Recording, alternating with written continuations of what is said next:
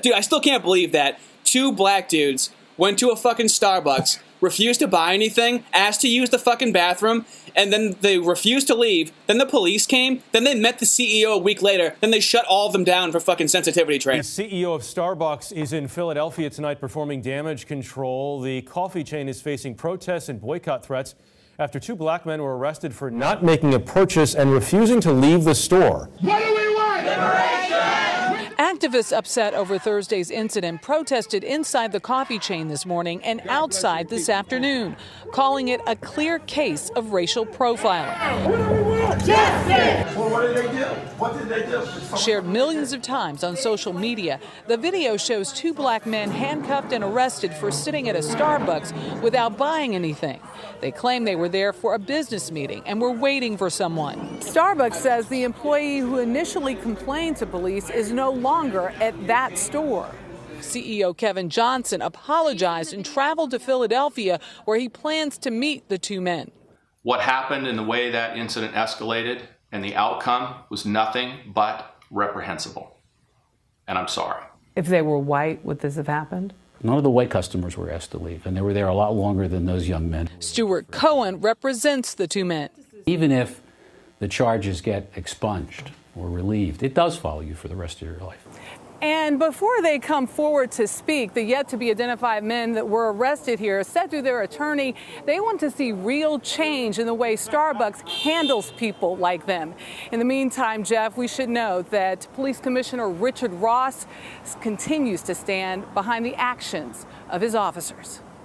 Well, don't bother heading to Starbucks this evening because most of them are closed. Right now, employees across the country are learning about bias and discrimination. Our 10 News reporter Jeff Lasky took a visit to multiple locations today to find out if customers think the company is doing enough to treat customers with respect. Warren Williams was one of the last people in at this location in Choice View. My opinion, this is the best one in San Diego. Even those people surprised to find Starbucks closed understood why it was. I have 2 gentlemen at my cafe that are refusing to make a purchase or leave. Just about everyone heard about this incident last month in Philadelphia.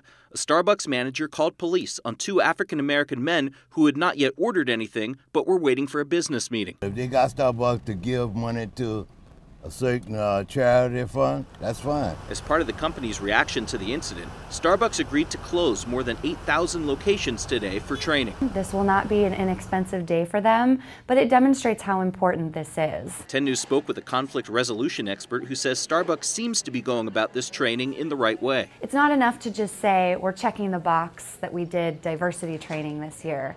But really, what are you giving your employees? Are you equipping them with the tools to communicate effectively with those who are different than them? Everyone I spoke with said training is the right step, although they'd like to see more of it. For the time they're going by doing it today, it should have been longer instead of just a couple of hours. Jeff Lasky, 10 News. And those Starbucks stores will reopen tomorrow morning. The company says it will post a copy of its training curriculum online for anyone to see.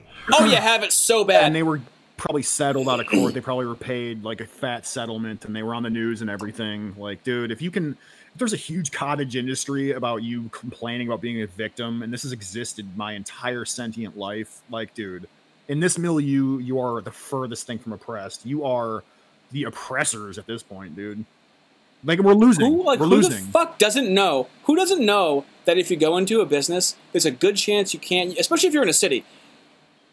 If you're in a rural area, it's probably different. But for the most part, and I don't know, a thickly settled area, you probably got to buy something if you want to use their the way they get around bathroom. The way they get around that is they rely on this ridiculous hypothesis that if you're a white guy and you go in there and refuse to buy anything, that they're just going to be like, oh, well, of course, right this way, sir. Here's our free don't buy anything seating for white people. Like, oh, here you go. Enjoy. I wouldn't know that because if I'm going to want to use the bathroom, I'll just buy a water and then ask for the code up there. I wouldn't know what it's like to do that. I wouldn't do that. I wouldn't just try and get away with something like that. Here's the crazy thing, too. It was like a 70-degree day. Like, and like, y'all couldn't wait outside? We're waiting for somebody. Can't wait outside? Yeah. Nope, we gotta wait inside and not buy anything and use the bathroom. Shit's fucking staged, obviously. I mean, come on.